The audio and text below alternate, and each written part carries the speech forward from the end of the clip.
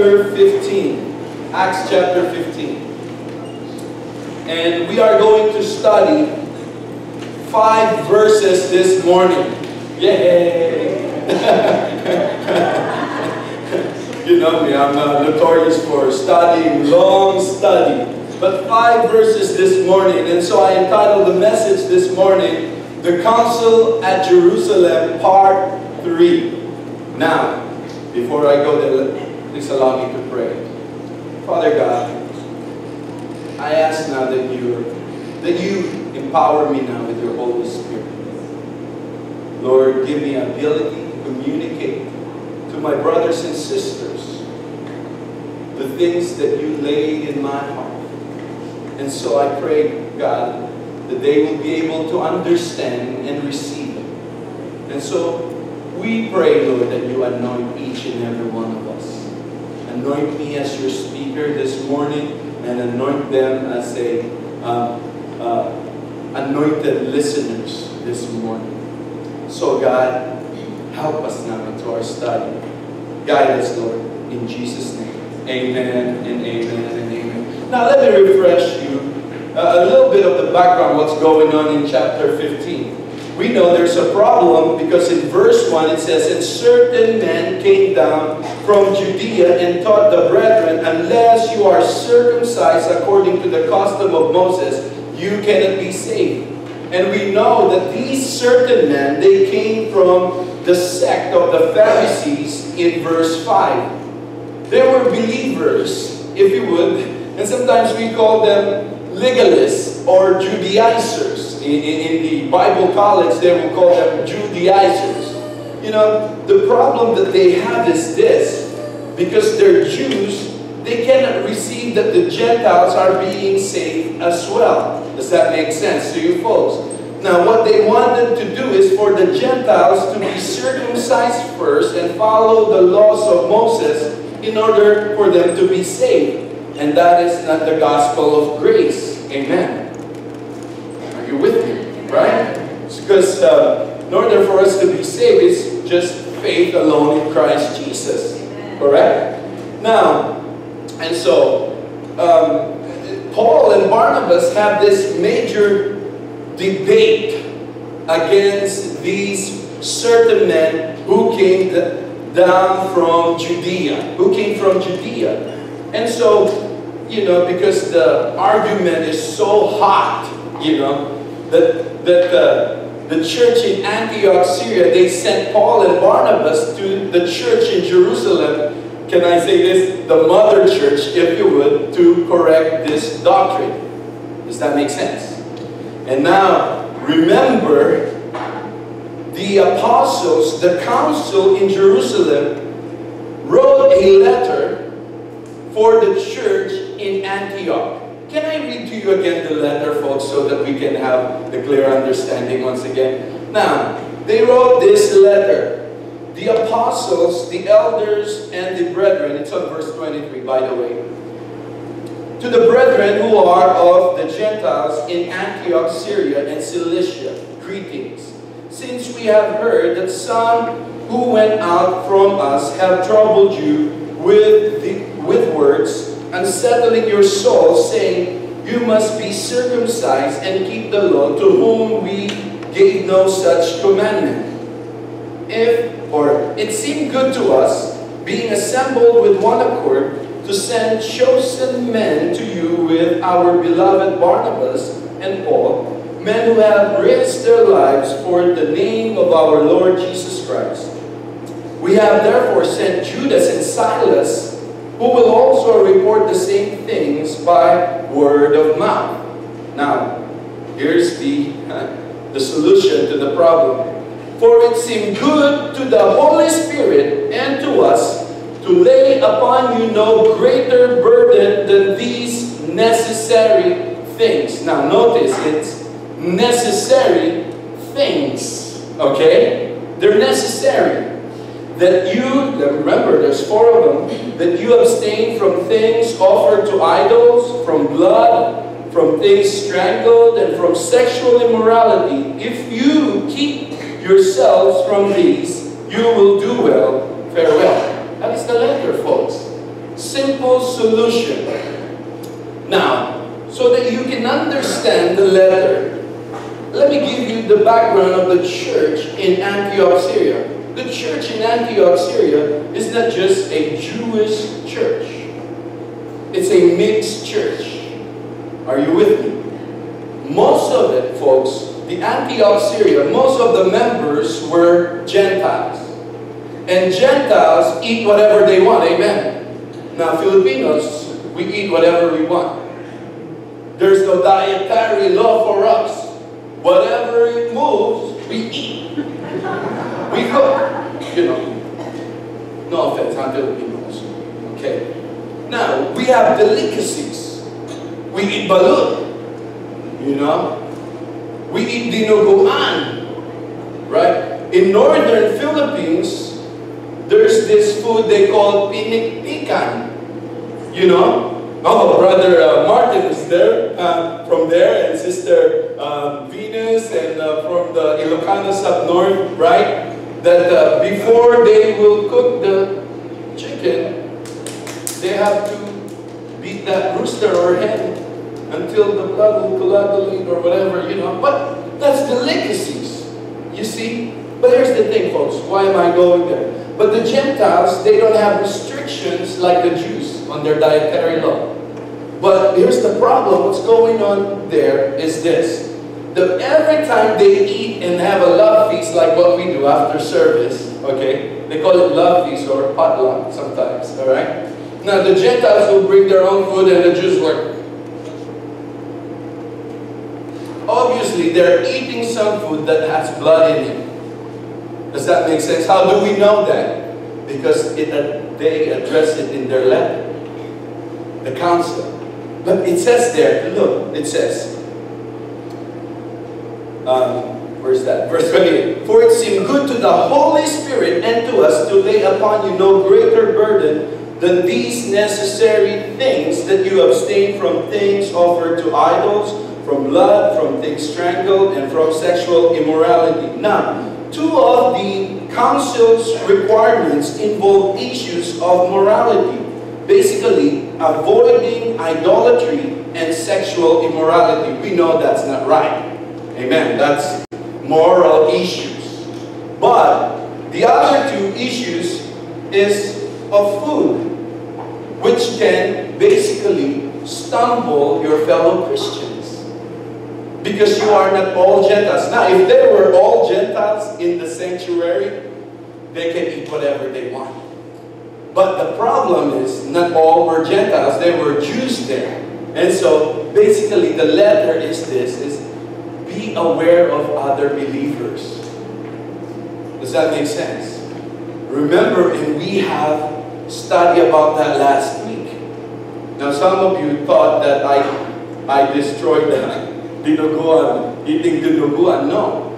Dinuguan, you can, now for our American brothers and sisters, dinuguan is a pork blood soup.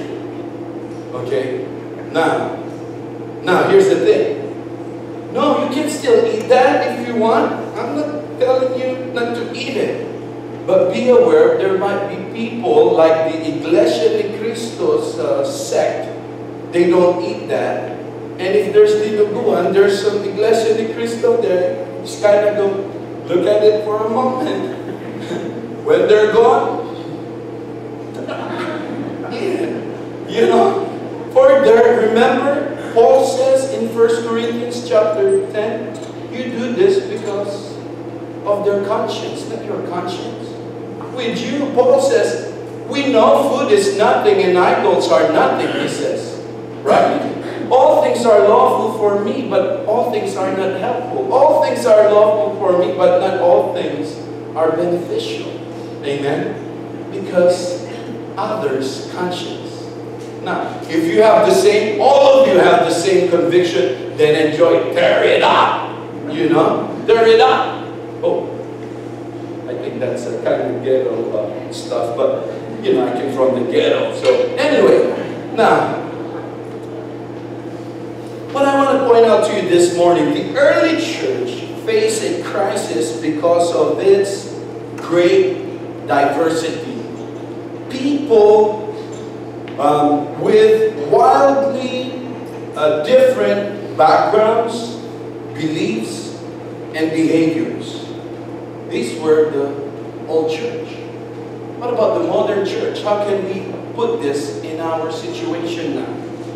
The modern church also faces an ongoing crisis of diversity.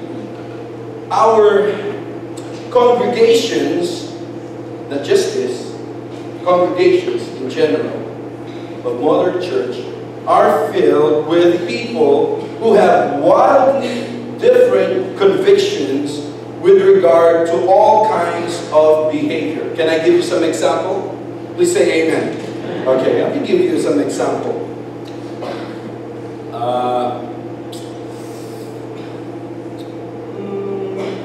By the way, can I say this first? There are certain things, like I told you before last week, that is not really addressed in the Bible. We call them black or gray areas. Now, there's black and white, it's very clear. There are some gray areas that is not really addressed in the Bible. Such as, here are the example, okay? Ready? Going to movies. Some Christians, they're convicted. Their convictions are, oh, we're not going to watch movie anymore. You know? But I don't have that conviction, folks. You see what I'm saying? You okay? Now, others are political party affiliation. Oh, I'm Democrat. Really? I'm Republican. I mean, those are kind of things are gray area, okay? Does that make sense? Big now is homeschooling. It might not affect us here, but other big churches, it affects them. Okay? Homeschooling. Gambling, which we don't have a problem with that.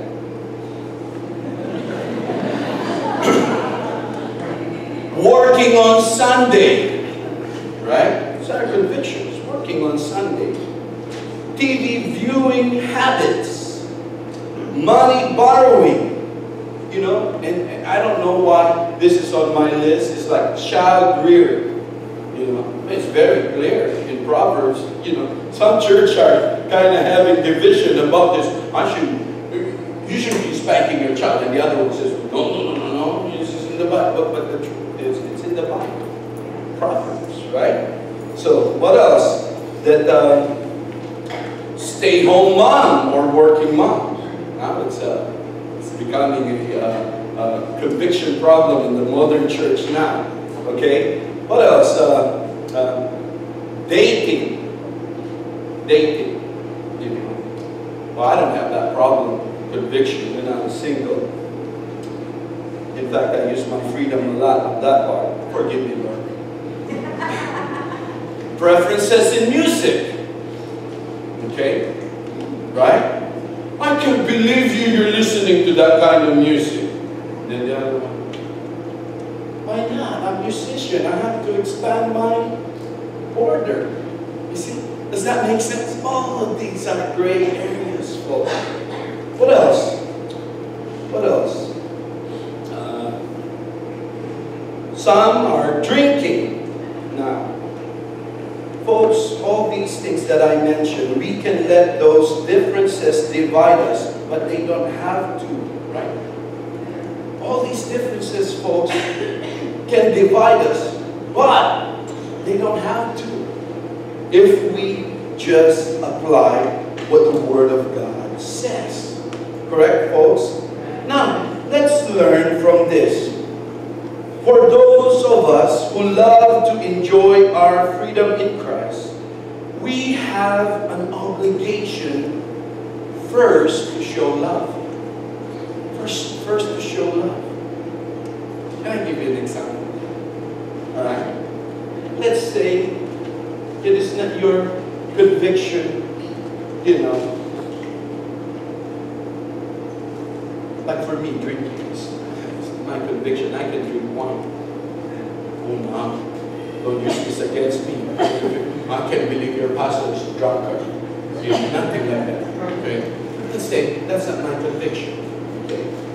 Now, if I know someone stumbles, if I drink my glass of wine, guess what? That glass of wine will turn into dust if before I drink it if I know that person is stumbled by me if I take this glass of wine. Does that make sense? Because I love that brother. I love this sister. I don't want to cause her to stumble. And remember what our Lord Jesus said? If you cause someone to stumble, the little ones, it's better for you to hang a millstone around your neck and take you down to the sea. Well, that's no cool. That's no cool. Does that make sense to you folks? Now, what else? You can make all kinds of illustration of what I just gave you. But the most important thing is this.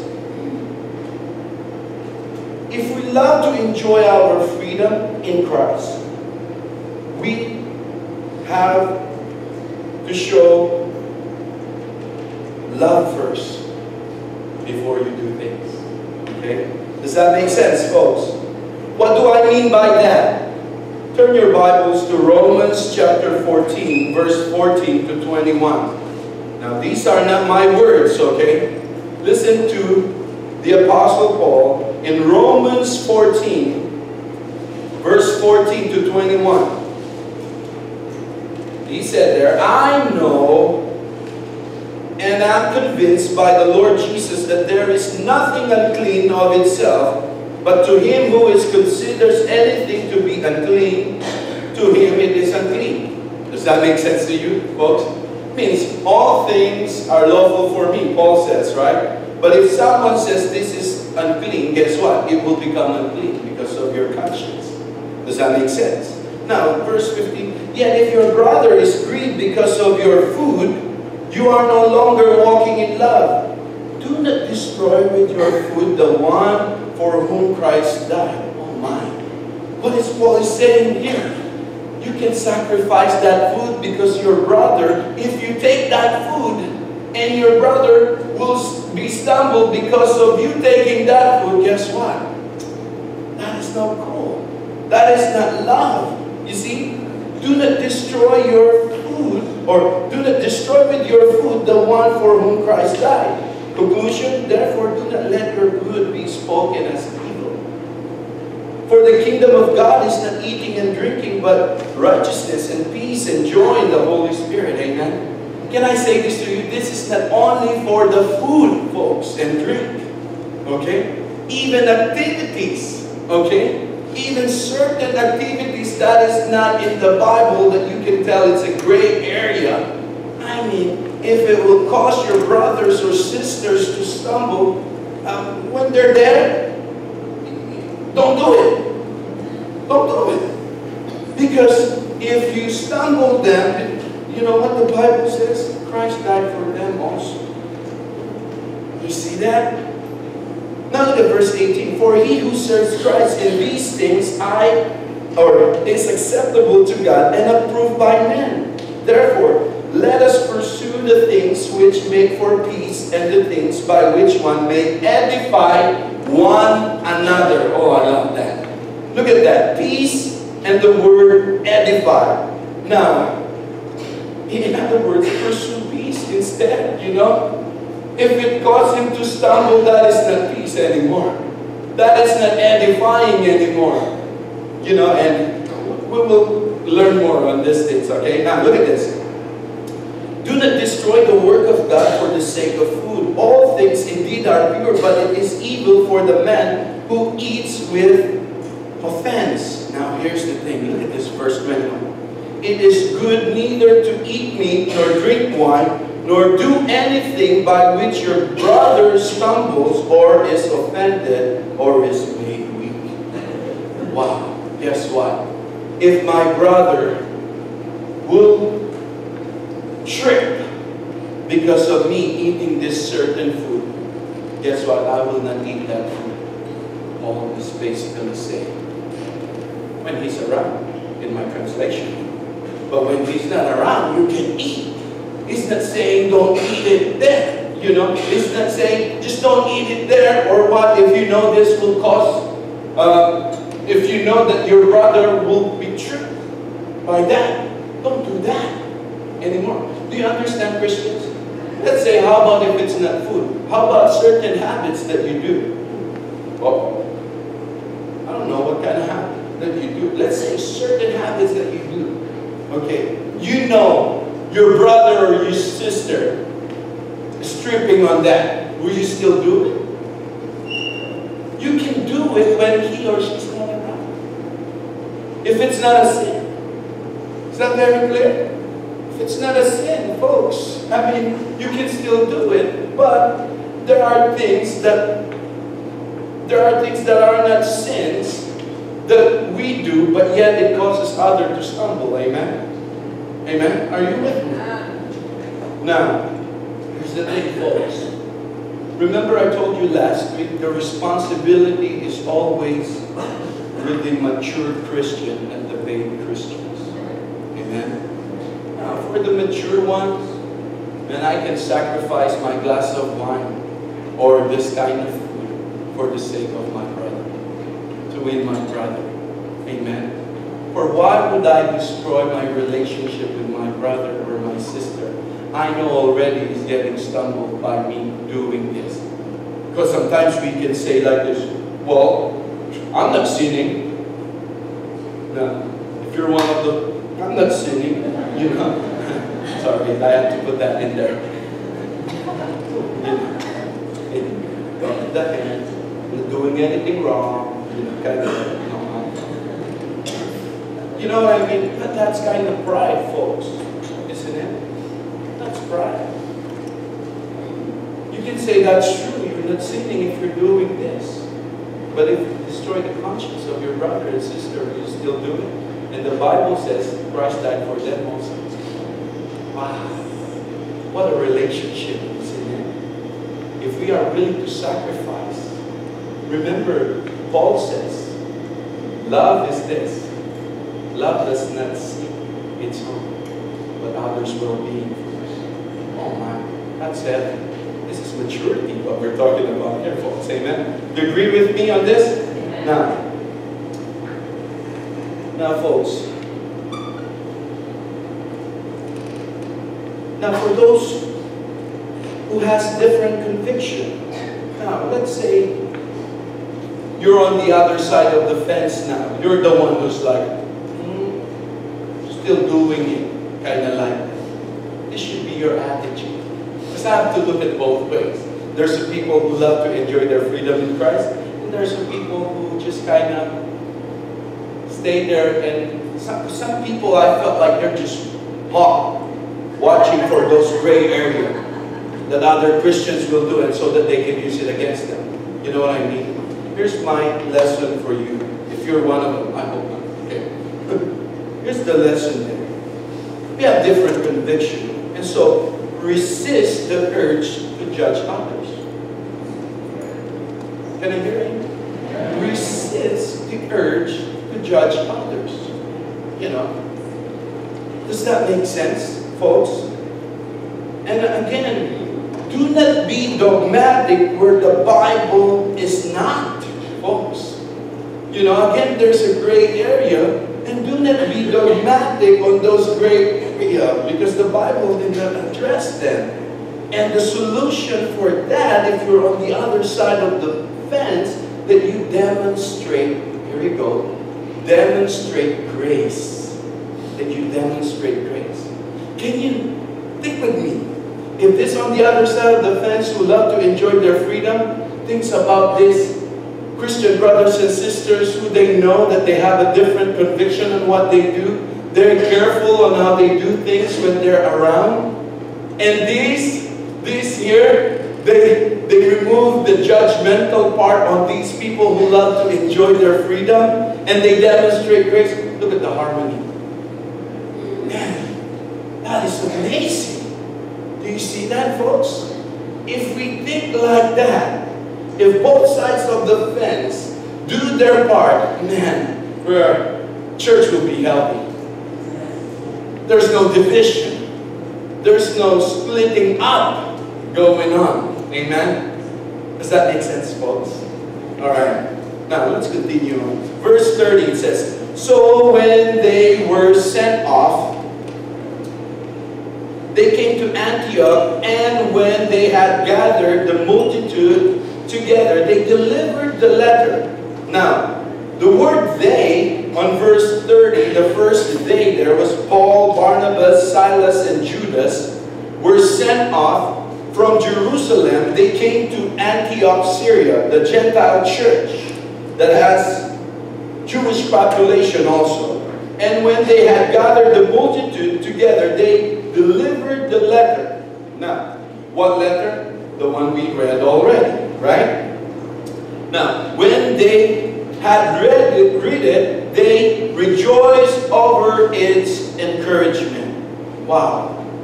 What? They what, folks? They rejoiced over its encouragement. Who rejoiced there? Who's they there?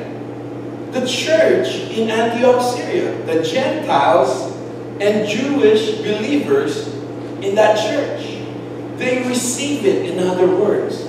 They submitted to the authority of the council of the church in Jerusalem. Does that make sense? Come on, are you with me? Now, look how both Christian Jews and Gentiles responded to the authority of the council at Jerusalem. The Jews could have said, that's it, only 4 requirements and no circumcision for the Gentiles. They could have said that, right? They could say, that's it. Only 4 things. And no circumcision.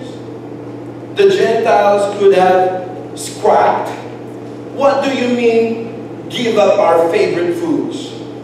That's ridiculous. You elders of Jerusalem church gave into the legalists. Then they could have said, we thought Christianity was supposed to be based on liberty and freedom. But thank God, they did not respond like that. You see it? How the believers in Antioch responded to the council's letter demonstrate to the world the real character of church. Folks, they just submitted themselves to what the councils agreed upon. They could have made all these excuses. You gave them only 4 things to follow, and we Jews have to do all of this, the dietary law and all that, you know. And the Gentiles could have said, you're taking away our favorite food, our delicacies, eating blood, strangled animals. You're taking away these things. But they did not respond like that, amen. You know, when they read the letter, the Bible says they rejoiced over its encouragement. Now, what would that mean for the Jews, folks? Well, the Jews, here's the lesson there, folks. The Jews, they have to learn how to sacrifice. Both sides, isn't it? Sacrificing is real good, folks. Can I say this to you? If I can win my brother back, if I can win my relationship back to my brother, I will sacrifice what I need to sacrifice. If it's only food, oh man, so be it. That is so easy for me to take it. If it's my drink, so be it. I will sacrifice it so I can have a better relationship with my brother or my sister. Will you be able to do that?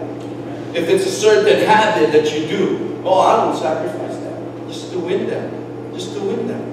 Just not to break that relationship with them. Because, you know what? It's kind of suck when Christians here on earth, if you will, okay, I mean, we belong to the same body and we don't have a great relationship because of the things that you love to do. That's terrible, isn't it? Think with me. Think with me. Oh man, mind your business. This is my hobby. Well, bro, you know. Bo, that's my brother-in-law. You know, or, you know, mind your, you know, I mean, if relationship. Get out there, honey. I love my brother. That's love, folks. That's love. That's maturity. Does that make sense, folks? Now, here's the thing, folks. Defiance would likely cause a split. If the Jews and the Gentiles in the church in Antioch, Syria, they don't agree. I don't want to submit to this. It will split the church in Antioch, Syria. Amen? You know what I've learned from them? I think the solution that I've seen here, we can apply this to each and every one of us. Two things. Sacrifice and submission. Sacrifice and submission to the authority. First of all, sacrifice. Jews had no longer insisted that the Gentiles had to become circumcised to be saved. And also, here, and the Gentiles accepted a change in their eating habits for the sake of the Jewish believers with them. Does that make sense? Is that very cool? Look, both of them sacrificed, but in the end, because they were willing to sacrifice, now they're united. You see? Unity, folks, is different. I have a note here about unity in Philippians, if I'm not mistaken. I took unity, united in the midst of diversity. Okay? United in the midst of diversity. Does that make sense? Look, you can be diverse, but still united. Because you know each other's weakness, and you make allowance on the other's weakness. And those who have weakness, or what, they can be helped by these people who are strong in their weaknesses. Does that make sense? Is that very cool? So, do you see that? There has to be sacrifice, folks. The number two, submission, is this. So they fix this by sacrifice and submission. By everyone submitting to the council order, even if they have to sacrifice, even if they have to sacrifice. You know, sometimes, folks, we just have to submit to remain that close-knit together. Does that make sense? You know, there are things sometimes, I know, there are times, can I put this in our church? Sometimes when I make decision and the elders make decision, it might not be agreeable to everyone. But we know, folks, the reason why we talk always in the back is to think what is best and pray for what is best for the whole body of Christ. Now, sometimes what is best we think for the whole body of Christ here at C4 is not what is best for you, or maybe 2, 3, 5 of you. Does that make sense? But what do you have to do? Let's say there's 5 of you. Do you have a union gathered together and just, I don't agree. No, they didn't do that. They just submitted. And they just accept that they need to sacrifice. That's it. They just accept the fact that I need to sacrifice because for the sake of others, not for me. You know, most of the time we complain because we think it's not for us. Come on. Amen? We think it's not for us. But what if it's for your brother? Love does not seek itself. It seeks first the well-being of others. That's what the Bible says. Amen? If we have that attitude, folks, consistently, wow, we're going to be united. Amen? If we apply these things. Amen? Look at them. They solve the problem, folks. If you want a harmonious body that had a sense of order and stability, you need to sacrifice and submit. That's it, folks. If you don't want to sacrifice and you don't want to submit, it's going to be difficult to have order. Amen. We have laws in the land, amen, folks. We have a speed laws, right? There's limit.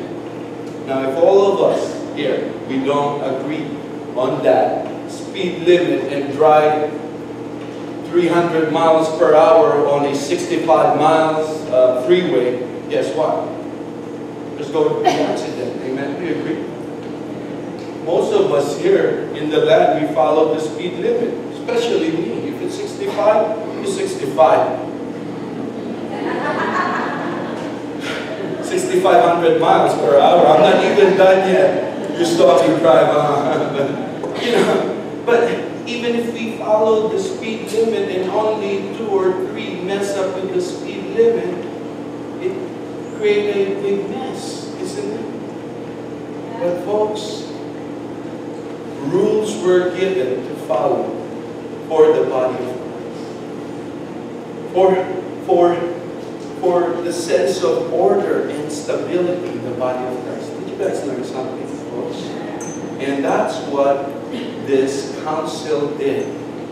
They ordered basically the Gentiles, you need to sacrifice certain food because there's Jews in your church. Now, Jews, you need to stop saying that they need to be circumcised because they were Gentiles.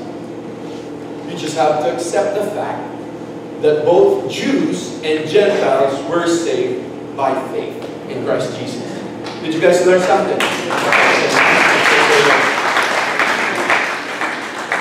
Will you all please stand and let's pray. Before I pray, we will have some videos later on after I pray and after we collect our tithes and offerings. Videos and pictures what we have done last year in our church.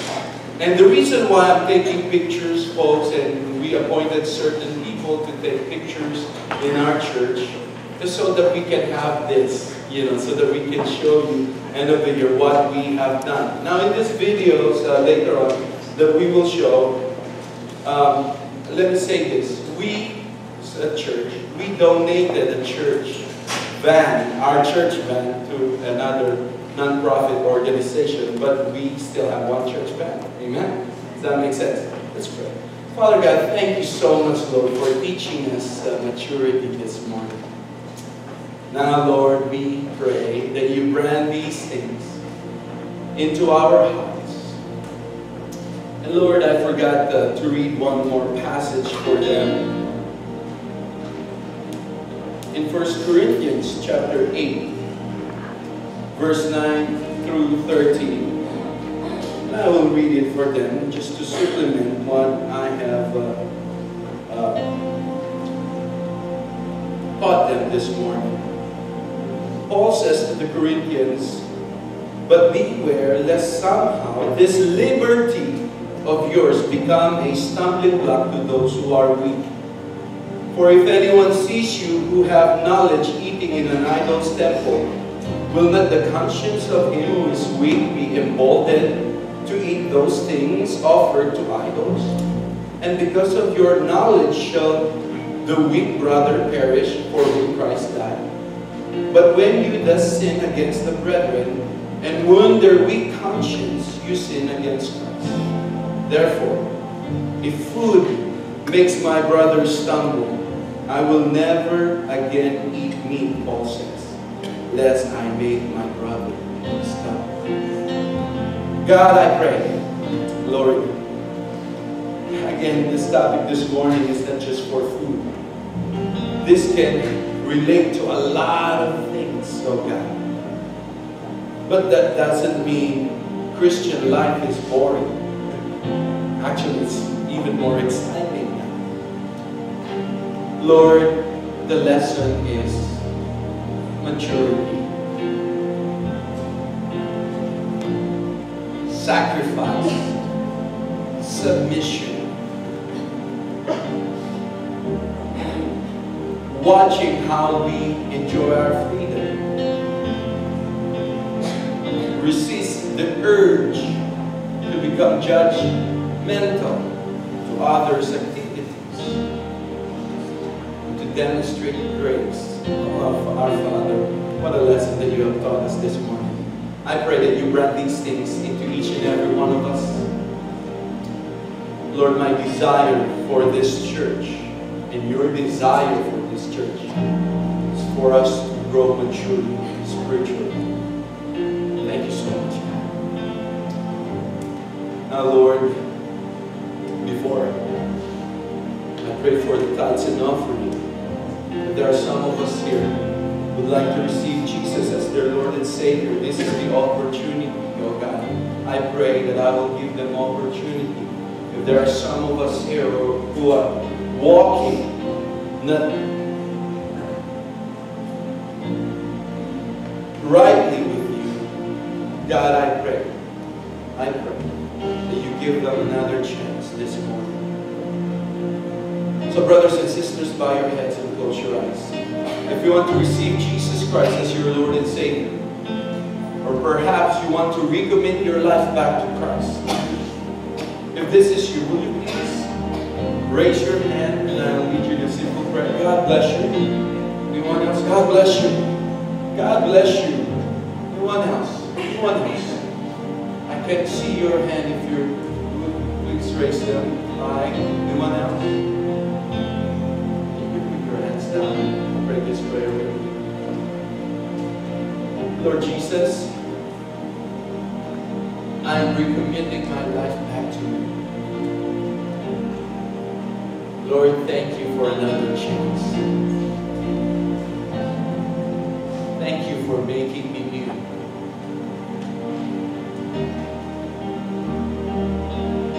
Thank you for the forgiveness of sins. Thank you for touching my life right now.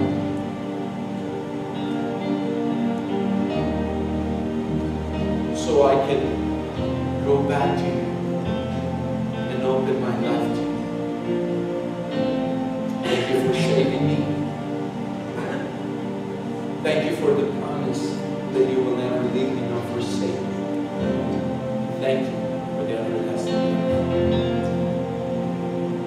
life. Father God, I pray for these dear ones that raise their hands. Lord, thank you. Thank you for those chances that you have given us. The grace. God, empower them. Be with them always. Now, Lord, we pray for the tithes and offering. Bless the tithes and offering. Multiply it, O Lord. And give us wisdom. The leaders whom you appointed for this ministry.